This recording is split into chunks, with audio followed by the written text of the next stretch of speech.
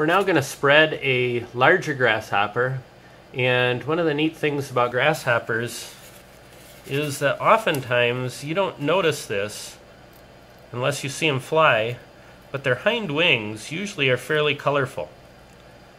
And so we're actually going to position this so you can see this colorful hind wing the way we prepare this insect for mounting. So we're going to start off with putting the pin through the thorax just to the right hand side of the pronotum. Once again, making sure it's perpendicular on the pin and straight on the pin from side to side.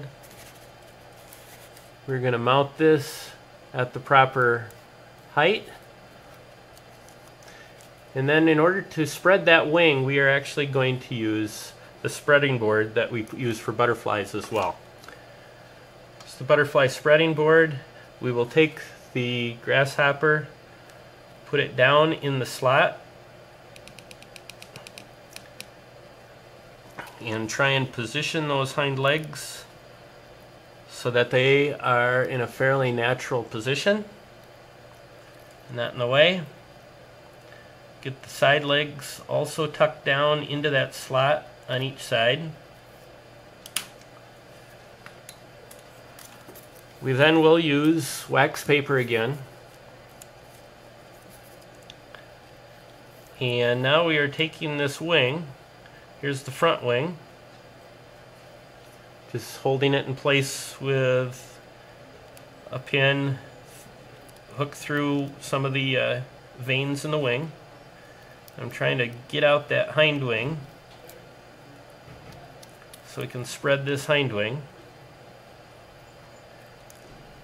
And we are now going to use